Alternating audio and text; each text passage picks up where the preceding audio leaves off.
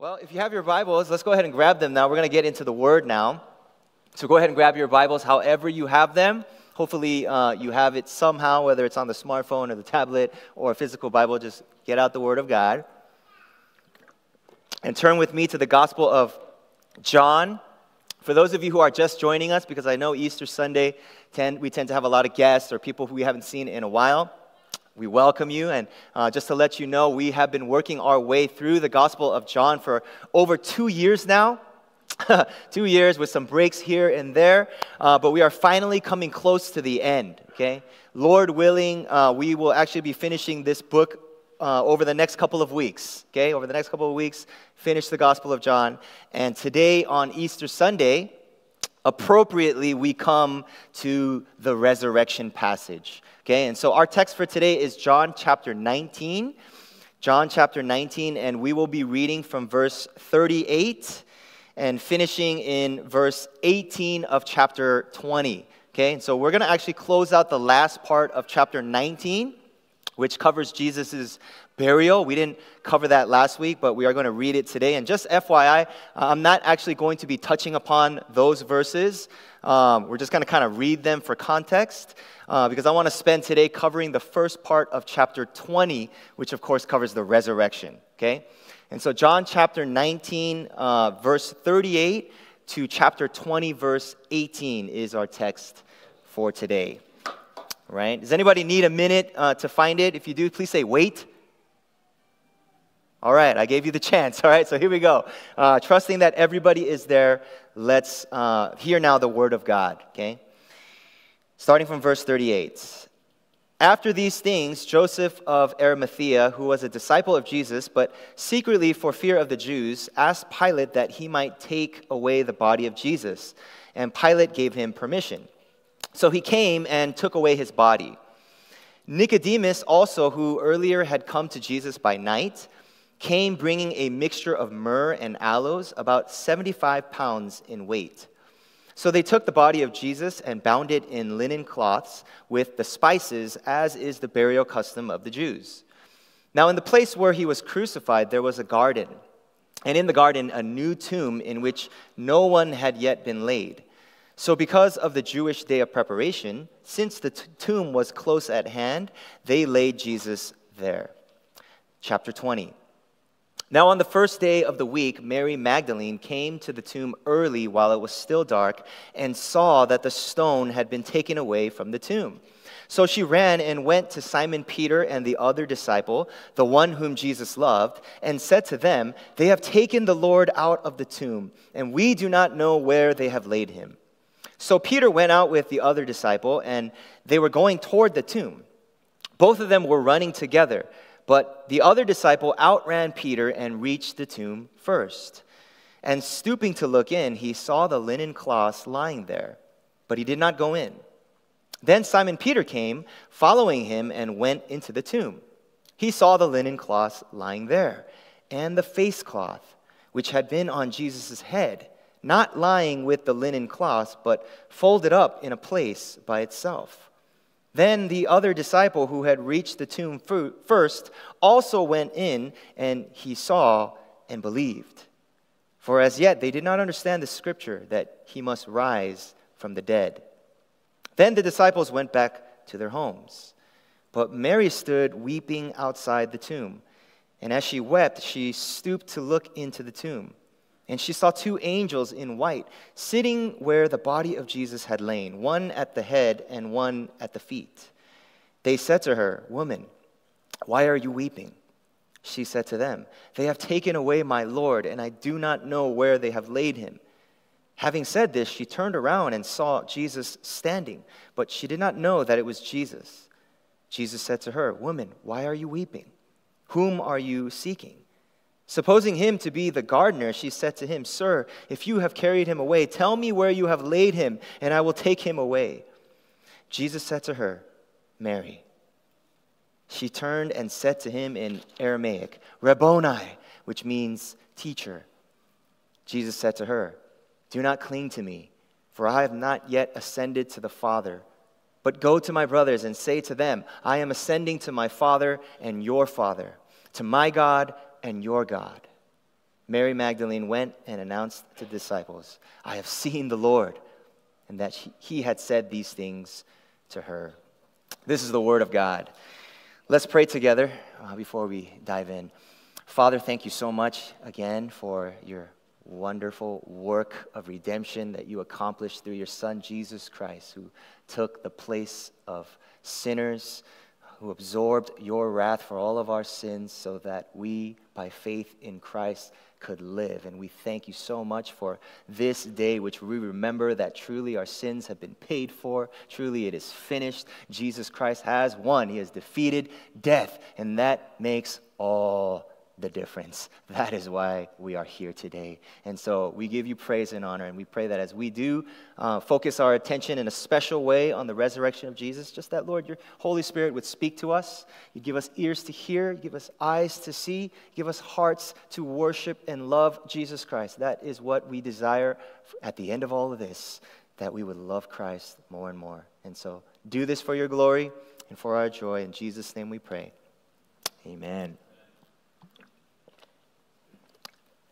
Now, as much as I love celebrating this all-important and all-significant event of Jesus' resurrection every single year on Easter Sunday, as much as I love it, and I do, there's always a challenge when preaching on this, because the reality is, as Christians, we pretty much celebrate this every week. Right? Every single week. In fact, if you didn't know, the reason that we gather on Sunday, when in fact Saturday is actually the Sabbath day, okay? Hopefully you knew that. But the reason that we worship on Sunday is because Jesus rose from the dead on Sunday, okay? And so really our gathering on Sunday as Christians every single week, it is really a celebration. It's really a remembrance that Jesus rose from the dead. Okay? And of course, not only do we celebrate and remember this every single week, but the reality is that we live in light of this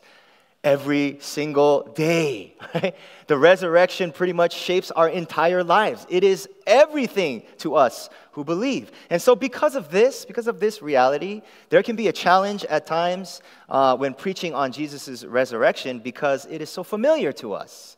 It is so normal to us. We talk about it all the time. We celebrate it all the time. We live in light of it all the time. And so there's sort of a challenge for me personally, maybe not for others, but for me, whenever we preach on the resurrection. And so today, I am not going to try to say anything new or anything clever when it comes to the resurrection. And I'm sorry if that disappoints. Sorry if you came here like, I hope he's going to say something new.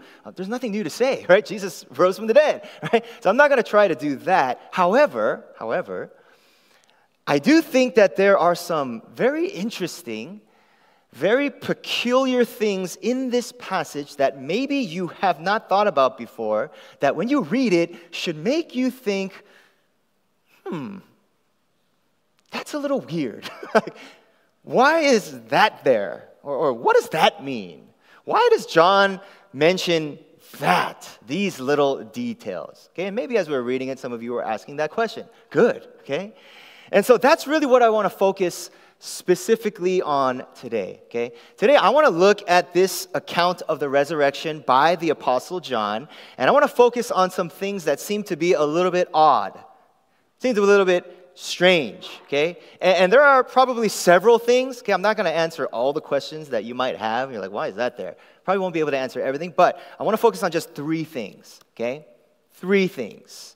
And so 3 strange and peculiar things that John seems to mention about the resurrection in this account, okay? And the first one begins in the very first verse of chapter 20, okay? This will sort of set the scene for us. Okay, so if you look at verse 1, it says, Now on the first day of the week, that's Sunday, Mary Magdalene came to the tomb early while it was still dark, saw that the stone had been taken away from the tomb. And so what does she do? Verse 2, she ran and went to Simon Peter and the other disciple, the one whom Jesus loved, who I've mentioned before, is almost certainly the author of this book, okay? The Apostle John himself. He always refers to himself that way. So Mary, she runs to Peter and the Apostle John, and it says, she said to them, They have taken the Lord out of the tomb, and we do not know where they have laid him. And by the way, the reason Mary says we, okay, it's just Mary here according to John, but she says we don't know where they are is actually because in the other Gospels, it tells us that Mary wasn't actually alone. There were actually other women with her, okay? But John doesn't mention that, but other Gospels tell us Mary is not alone. And we probably assume that because most of the time women didn't walk in the middle of the night, like scary and dangerous to a tomb. And so she's there with other women. And so Mary tells Peter and John about this empty tomb. And then listen to what happens in verse 3 and 4. Okay, this is where we get to this kind of strange detail. Verse 3, it says, "So Peter went out with the other disciple, and they were going toward the tomb." And then verse 4, "Both of them were running together. But the other disciple outran Peter and reached the tomb first." This is really strange, right? Like I read that, I'm like, what? Why is he mentioning this?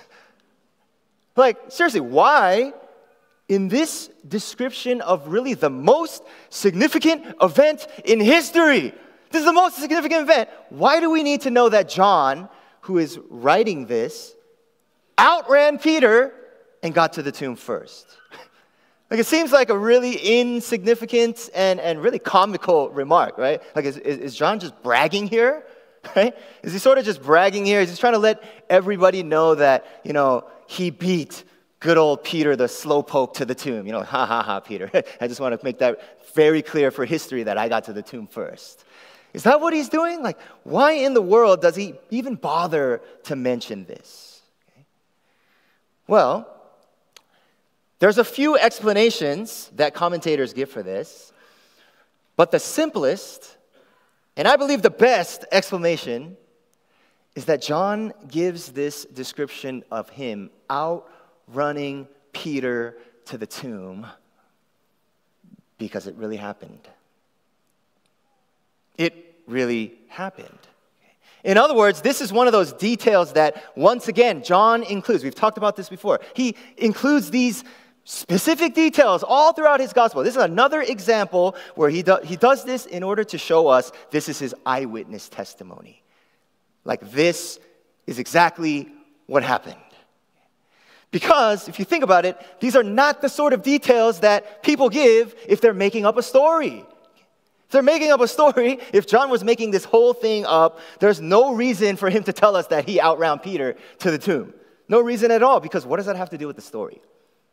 What does that have to do with the main point that Jesus is alive? The tomb is empty. Why does he have to mention, oh, by the way, I got to the tomb first?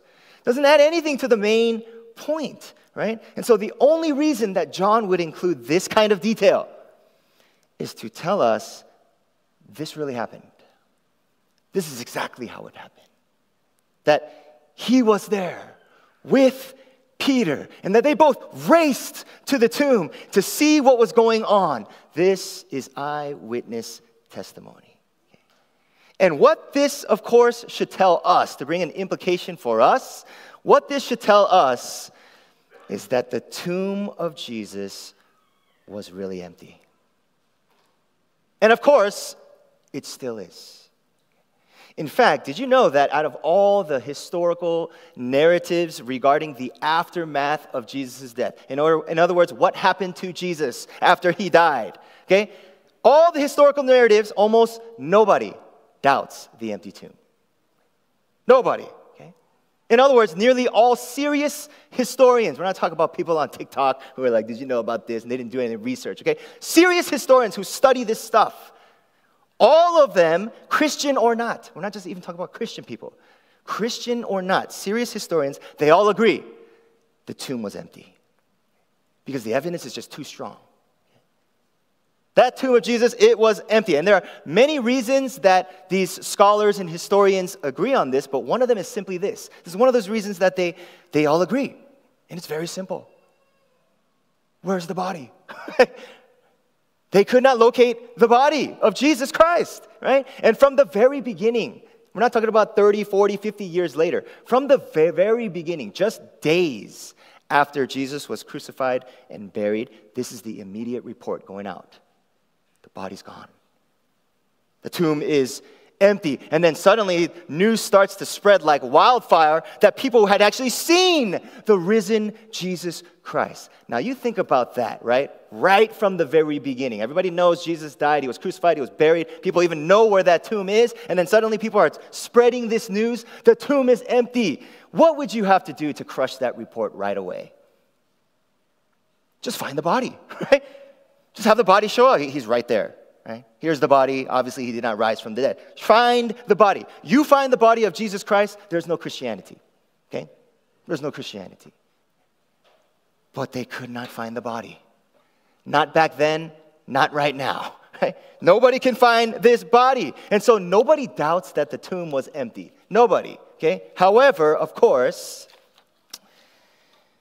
the question of what exactly happened to the body of Jesus Christ. That, of course, is a whole other story, okay? What exactly happened to Jesus' body? All kinds of theories about what happened to Jesus' body. And the most common one, okay, the most common one to this day, the disciples stole the body.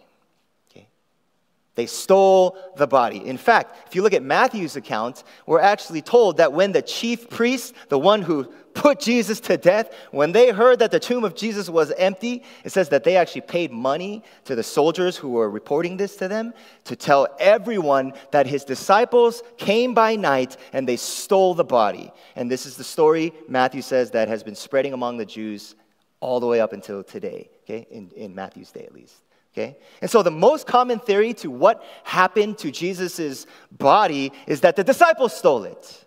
They took the body and they ran and they hid. Now, let me just say, there are several arguments that can be made, that have been made to show why this is actually a ridiculous theory to believe, okay? And if you are not familiar with those, I would highly recommend that you just do your own research. You know, maybe you can just even type online, like, why the body of Jesus could not have been stolen by his disciples. You'll probably get all this good stuff there, okay? I encourage you to look it up for yourself, but today I just want to point out what John highlights. Because John highlights something.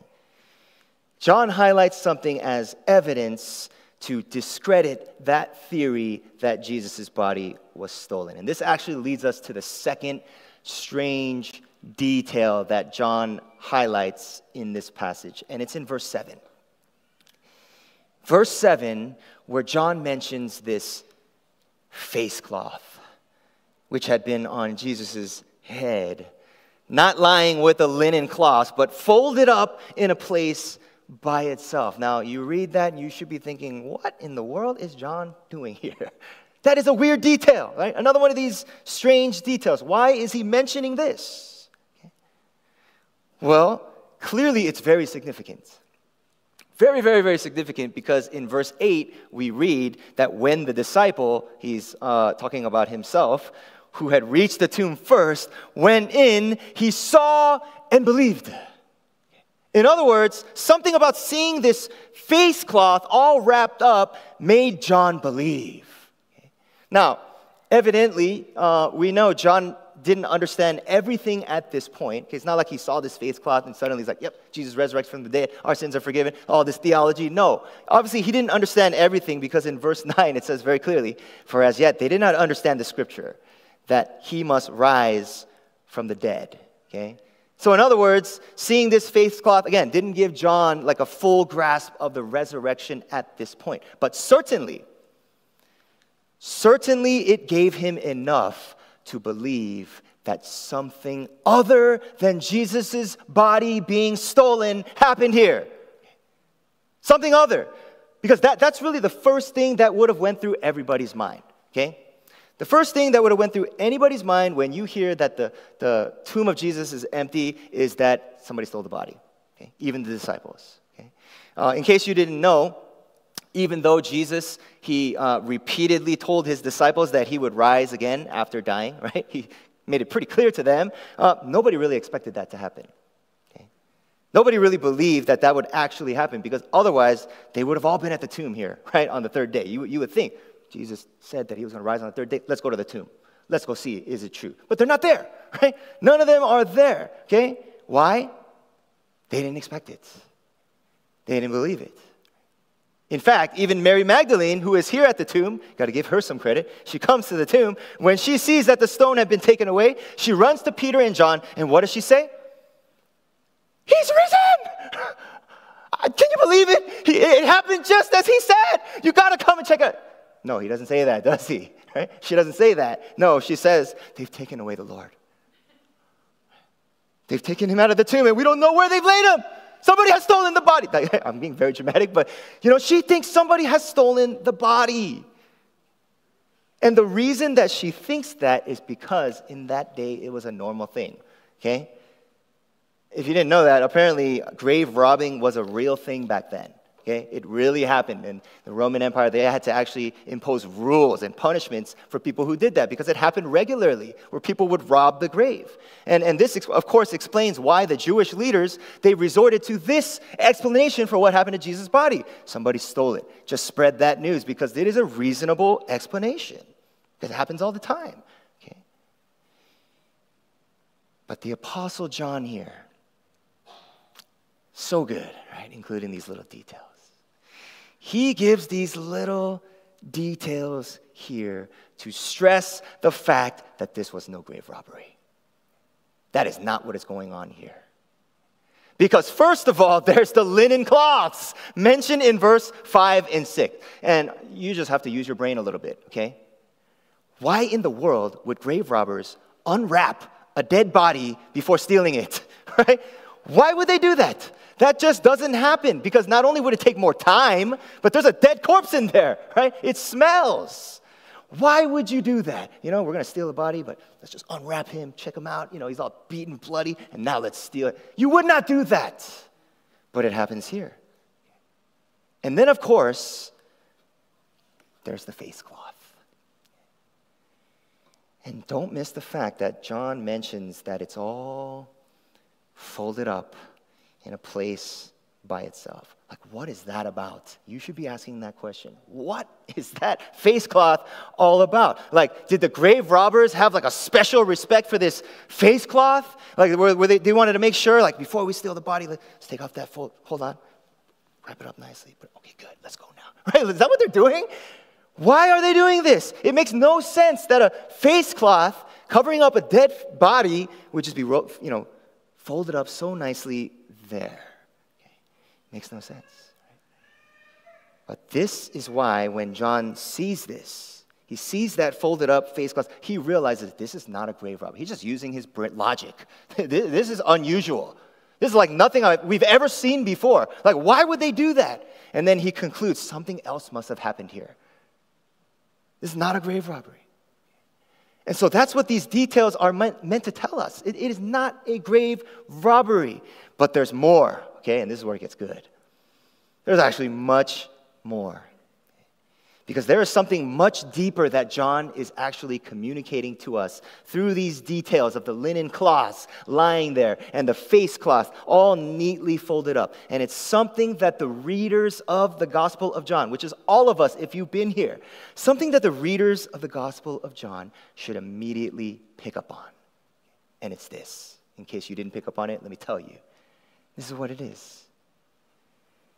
It's that what's happening right here at Jesus' empty tomb, it is vastly different from what happened at another empty tomb. And in case you're wondering which one, we are talking about Lazarus. Back in John chapter 11. Because if you remember that story when Jesus raised Lazarus from the dead by simply shouting, "Lazarus, come out!" Right? That's what he did. And then suddenly Lazarus comes out. John mentions in verse 44, you can read it for yourself, John chapter 11, verse 44, he mentions that Lazarus came out specifically with his hands and his feet bound with linen strips and his face wrapped with a cloth. Same Greek word. In other words, when Lazarus came out of the grave, it was like this. Like a mummy, right? When we were there, I was kind of describing that. Literally coming out like a mummy, right? Must have been a terrifying sight, right? All wrapped up, face there, and right? Please help me. I don't know what he was saying, right? And then he, of course, at the very end, he has his death clothes still on, and so Jesus has to say, unbind him. Let him go. Right? And so you see the massive difference already, don't you? Massive difference. Yes, Lazarus, he was resurrected from the dead, but unfortunately he was still wrapped up in death. Still had death's clothing on. In other words, he would have to face death one more time.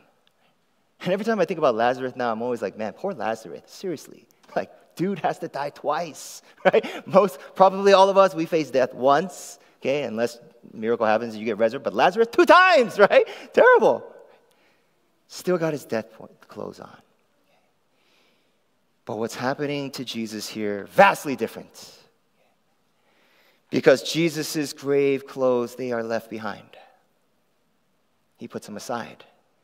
And that face cloth, which really is a symbol of death, it's all nicely folded up, pretty much to tell us, I won't be needing this anymore.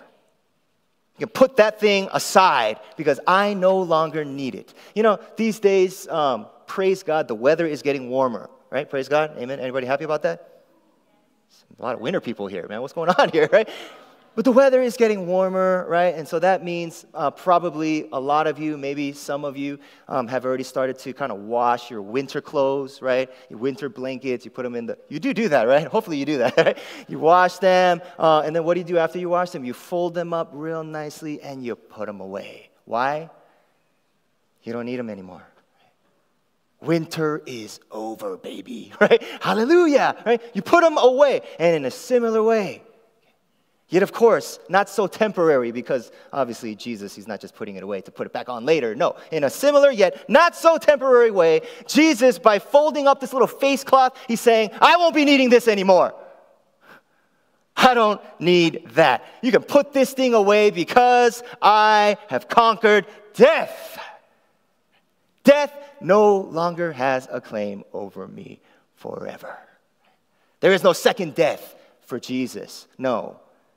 There's no return of winter, if you will, for Jesus. No, he has been raised never to die again. And the incredible implication for us, why we celebrate Easter Sunday, is that in him, if you believe in Jesus Christ, so will you. Okay. 1 Corinthians 15:20 tells us Jesus, he is the first fruits of those who have fallen asleep.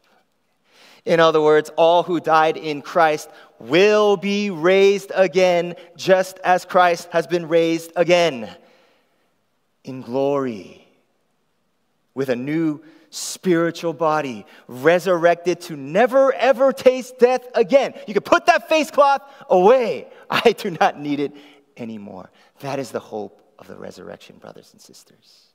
That is the hope that we possess because Jesus lives. Amen? That's our hope.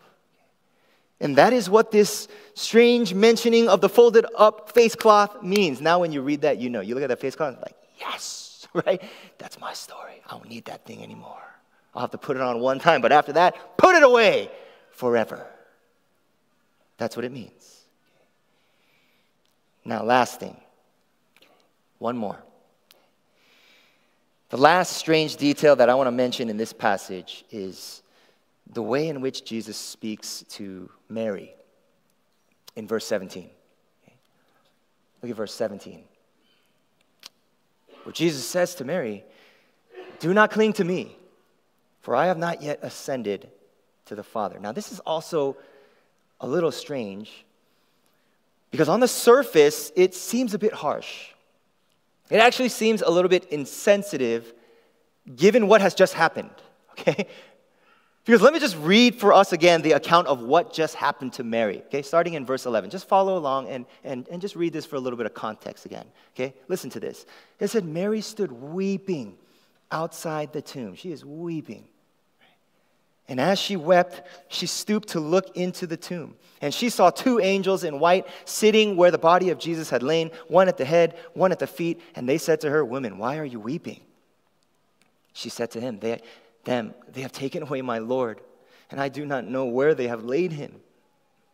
Having said this, she turned around and saw Jesus standing But she did not know that it was Jesus. Jesus said to her, "Woman, why are you weeping? Whom are you seeking?" Supposing him to be the gardener, she said to him, "Sir, if you have carried him away, tell me where you have laid him, and I will take him away."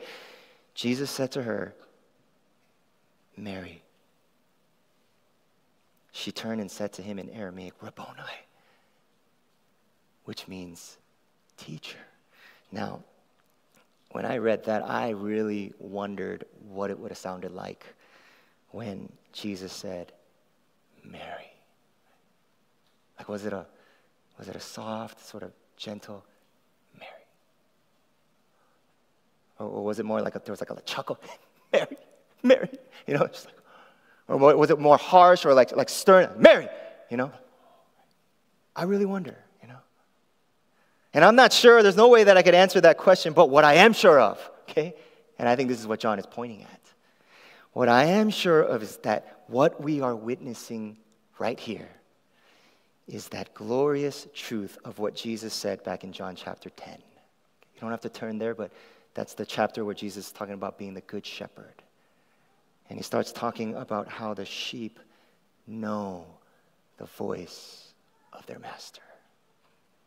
And he starts talking about how the master knows his sheep and calls them by name. Mary. All it took was for Jesus to call Mary by name, and she immediately recognized him. Immediately.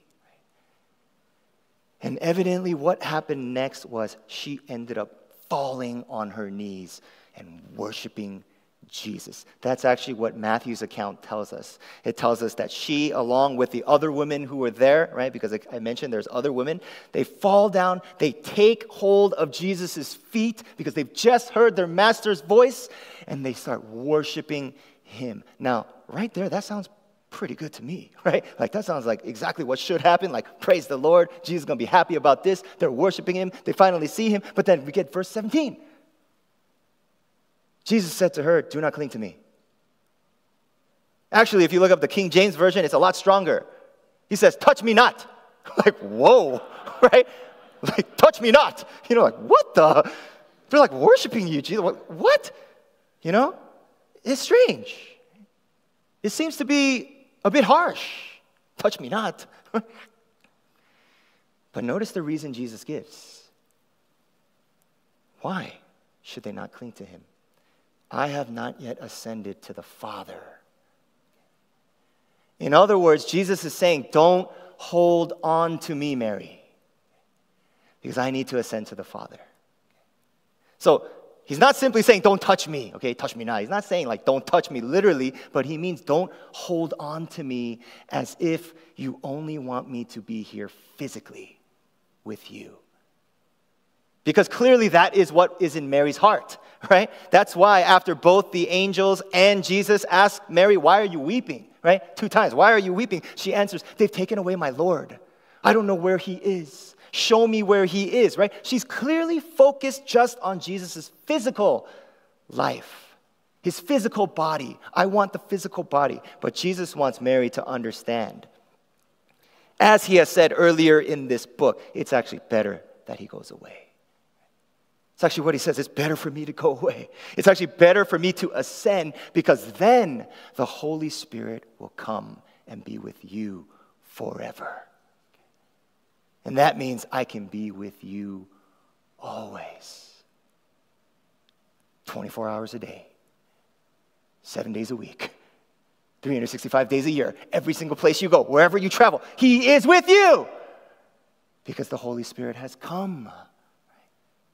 Sometimes we always have that thought, "Oh, it would be so much better if Jesus were here." You really think that you would be able to see Jesus if he were here? Like, out of all the places he could be, you think that he would be here right now? Maybe, I hope so. But the chances of you actually seeing Jesus, if he did not ascend to the Father, very rare. How many of you have ever seen a president before, like face to face? Oh, one hand. Bless you, brother. All right? But the point is, most of us have not seen even the president, right? And he's in this country. So we probably would not see Jesus if he were just in the flesh. So Jesus says, "It's better that I go away so that I can be with you by my Holy Spirit everywhere. You don't have to go all the way to find me. I'm with you now and forevermore." And so Jesus, he says to Mary, "Don't cling to me. Don't just hold on to me, but instead, listen to this. And this is what I want to close with. He says, go to my brothers. Did you notice that? Go to my brothers. And that's very significant. Very significant because it's not often that Jesus speaks of his disciples, at least before the resurrection and death, as brothers. And it's even more significant that given all of his disciples have pretty much abandoned him, haven't they? All of them in the moment where Jesus was arrested, they fled. They ran away. And yet Jesus says, go tell my brothers and say to them, I am ascending to my Father and your Father, my God and your God. That's very significant. He's not just saying my Father and my God. He says, but also your Father, your God. Why? Because this was the promise that John made clear from the very beginning of his gospel. Very beginning, in chapter 1, verse 12, he said, but to all who did receive Jesus, who believed in his name, he gave the right to become children of God. That's why. You see, because Jesus died and rose from the dead and ascended to the Father, which completed his redemptive work on the cross. All of these three things are intricately linked. Okay, you can't have one without the other. Because he did all this, you and I are now in the family of God by faith. Okay. By faith in Christ, God is our Father. That's why we can actually say, our Father. He's my Father. And get this, not only is God your Father, Jesus Christ, though he is your Lord, though he is your Savior, though he is your master, he's also your brother. It's not wrong at all for you to call Jesus your brother, my brother. And isn't that unbelievable? Isn't that just unbelievable that Jesus calls us brothers and sisters? These are my brothers. These are my sisters. In Hebrews chapter 2, the author of Hebrews makes clear that Jesus, he is not ashamed to call us brothers, to call us sisters. And I don't know about you, but I find that to be very, very amazing. Very, very amazing. Because I can think of more than 1,000 reasons why Jesus should be ashamed to call a person like me his brother. A person like me, his brother, because I have failed him more than 1,000 times. I have sinned against him more than 1,000 times. I have wronged him more than 1,000 times. I've turned my back on him more than 1,000 times. And if you're honest, so have you. All of us. But Hebrews chapter 2 tells us he is not ashamed to call us brothers because he suffered. He has died. He has bled for every single sin that could have caused him to be ashamed of us. Could have caused him to look at you and be like, that guy, my brother, that woman, my sister, I don't know about that. Every single thing that he could have looked at us and be like, shame. No, he died for it. And therefore, the author of Hebrews says he's not ashamed to call us brothers. You are his sister. You are his brother because you're in his family now. You belong to him. And the way that we know this is true, the absolute sure way we know this is true, is because on the third day, he rose again. On that day, he rose again, which tells us the payment of sin has been accepted. Amen? It is truly finished. Tetelestai, just in case you forgot, okay? Tetelestai. It is finished. And now Jesus, he has ascended to the right hand of the Father, where he now intercedes for us. He reigns forevermore until the last enemy, which is death, is put under his feet. And I hope that you know this and believe this, because brothers and sisters, we know in this life we're going to suffer. Some of you are suffering right now. In this life, we're going to experience pain. We're going to experience tragedy. We're going to experience death, inevitably, every single one of us. But one day we know that because Jesus Christ died and rose again, death will be no more. All of the tragedies, all the pain, all of the tears, they will be no more because Jesus defeated death. He's going to raise us anew with him forever and ever and ever, never to taste death again. And when we understand that, when we really believe and acknowledge that, the proper response really is just to say, hallelujah, right? What an amazing truth that death no longer has its claim over your life. Yes, we will die once, but never again. Father, what an amazing gift it is to live on this side of redemption. I was just thinking yesterday, Lord, right after Good Friday service, I was just thinking about how those disciples must have felt on Saturday. How depressed, how sad, how maybe they felt like we just wasted 3 years of our life.